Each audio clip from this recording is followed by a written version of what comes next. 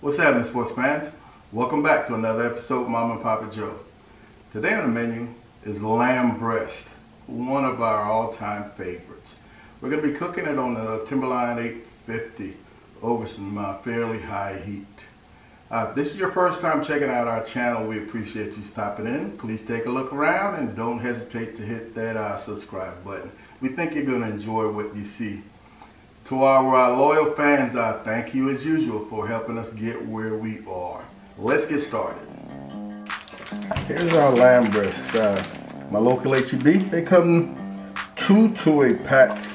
Lamb breast is similar to a traditional rack of ribs, except they don't come from the side of the animal. They come more from the belly. And I think that's why they refer to as the breast. I'm going to take these to the sink, get them cleaned up, and shall be right back. So there really isn't a whole lot of prep work that needs to be done to these lamb ribs. You know, you want to trim off anything that's loose and really thin. This is a pretty fatty cut of meat, but man, it's absolutely delicious. It's rich. So we're gonna have to come up with something to sort of cut that richness in the end. And I'm thinking a chimichurri. And if I don't do a chimichurri, I might do something like a honey balsamic glaze. That really helps in cutting the richness. Like this thin floppy edge, I'm just gonna sort of knock that off a little bit. Sometimes they come with a real heavy fat cap. These two did not. And when they have that fat cap, I will score just to aid in rendering. A little bit of a flap.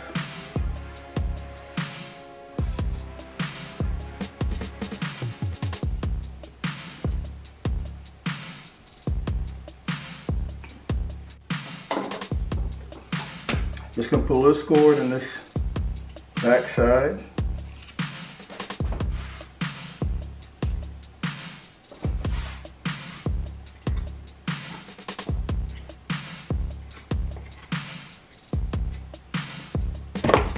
This seasoning is my own creation.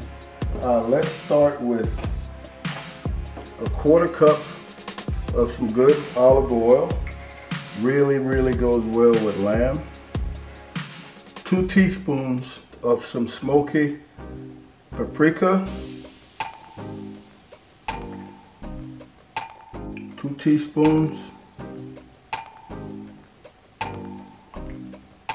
of some rosemary, dry rosemary, 2 teaspoons minced garlic, 2 teaspoons minced onion. Ooh, barely made it. 2 teaspoons black pepper.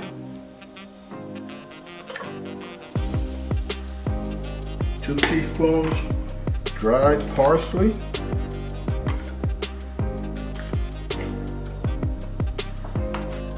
And we're going to come back now with to start 1 tablespoon of Cavender's Greek season. We're going to give this more of a Mediterranean type profile. This is a tablespoon. We're going to give this about 5 or so minutes just to rehydrate these herbs to a degree.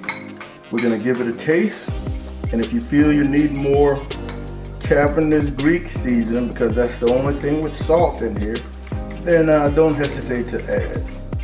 It's been about 15 minutes rehydrating some of these herbs. Tasted it, man, and it's tasty, but I feel like it could use maybe another teaspoon of this Cavender's Greek seasoning. So I am now up to a tablespoon plus a teaspoon of this Cavender's Greek seasoning. This is going to be money.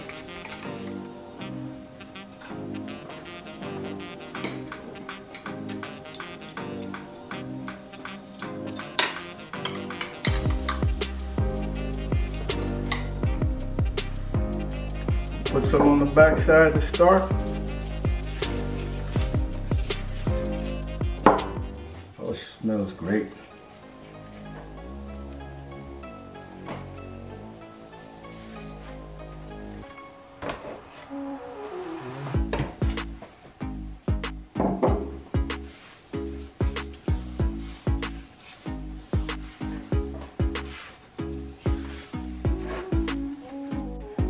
Here we are, folks. Guys and gals, this can be done overnight, and I really think allowing this this wet rub slash marinade in that case will benefit your end product. But I didn't even think about starting yesterday, so it is what it is, and we're gonna roll with it. But man, this is beautiful, smells great. What I will do is allow this to sit maybe a good hour, right, before it goes on the pit. So this wet paste, this wet rub has been sitting on these beauties for just about an hour. I've got the Traeger Timberline 850 running at 275.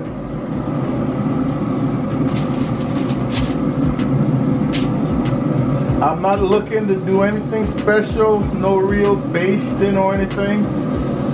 We're gonna let these go maybe 2 hours before we come back and take a look. Oh, these girls look beautiful. Here we are at the 2 hour mark. We've been rocking at 275. Oh man, they look absolutely beautiful. Feel good. Only thing we're gonna do right now is crank this now to 300.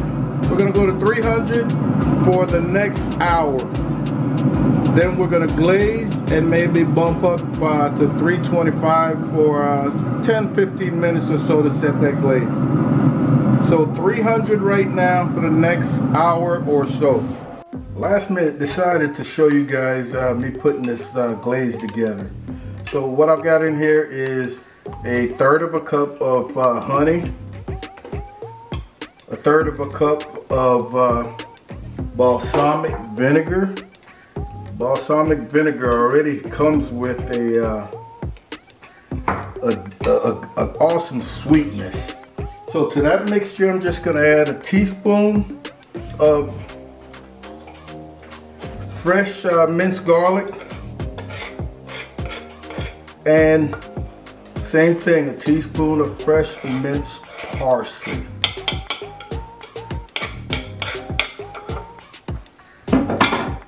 So all we're going to do is heat this up before applying to both sides. Alright, we're at that 3 hour mark, man. Here is our glaze, nice and hot.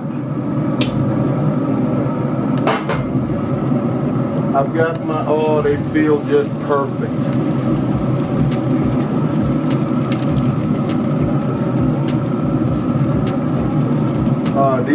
These are ready.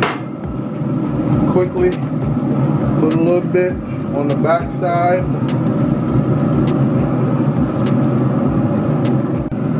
All right, that's it. Just this one glazing. We're gonna crank this thing up to 325 for 10-15 minutes or so.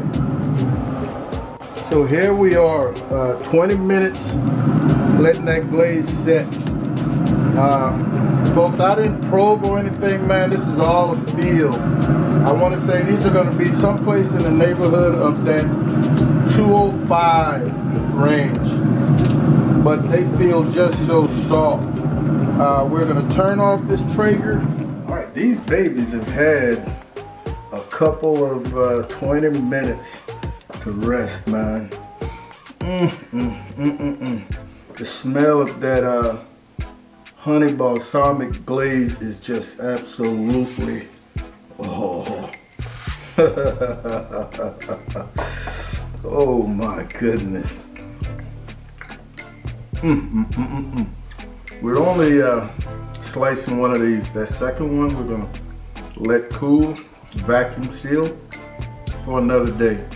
But man, that is absolutely beautiful. The moisture.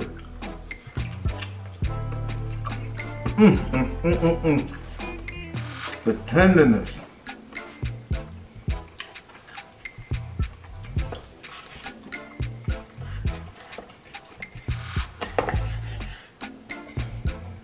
Folks, I mean, this is ridiculous. Look at that. Oh.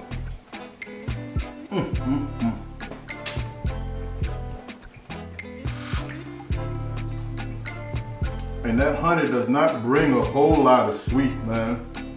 It really balances the tang, the zip from that balsamic.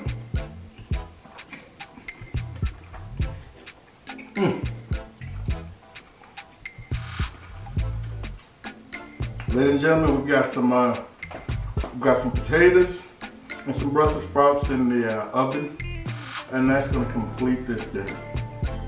Another awesome cook. Really want to thank you guys for hanging out once again with Mama and Papa Joe's. Like I said up front, if you haven't yet hit that subscribe button, I don't know what you're waiting on. It doesn't get much better than this. Thank you guys once again, man. Be on the lookout for another video coming soon. Also, remember to subscribe. Not subscribe, remember to stop into our live stream every Thursday at 8 p.m. Central Standard Time. A lot of great conversation. You guys take care of yourselves, and we'll see you when we see you.